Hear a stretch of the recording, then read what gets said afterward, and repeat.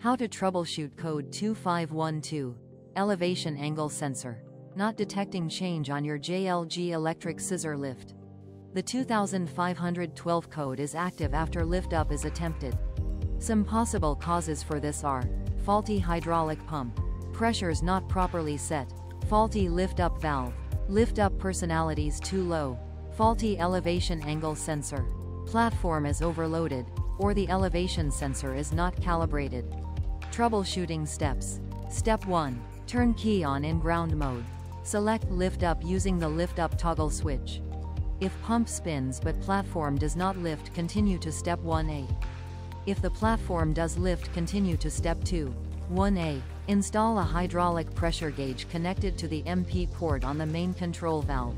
Remove the lift up coil from the lift valve and keep the wires connected to the coil to avoid getting a code. Activate lift up. The pressure should be 3000 psi. If pressure is good, verify the operator is not overloading the platform. See capacity on the serial plate mounted on the machine in operator's manual. Verify personalities are at default or higher. See personalities in the service manual. Replace the lift up valve and coil. If pressure is low, attempt to adjust pressure at the lift up relief. Turning in clockwise increases pressure. Turn in 1/4 turn at a time and count the turns. Return the relief adjustment to its original position. If pressure does not increase, replace the hydraulic pump. Step 2. Use the JLG analyzer and go to Diagnostics, Elevation Sensor. Press Enter. The first item displayed is reading V. This is the output signal voltage of the sensor. 2A. While lifting, monitor the signal voltage on the analyzer. If the angle elevation sensor does not change within the first 1 to 2 feet of lift, check the mounting of the sensor. Please note any dismounting of the sensor will require an elevation sensor calibration.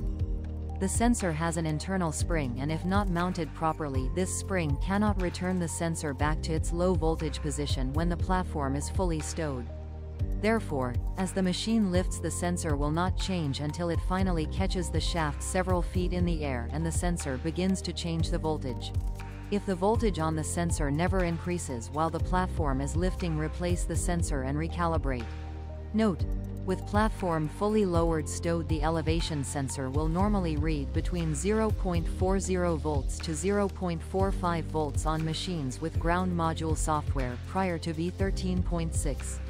When the platform is fully lowered on software V13.6 or higher, the sensor will read lower than 1.30 volts on average. Take these readings into consideration when calibrating stowed position.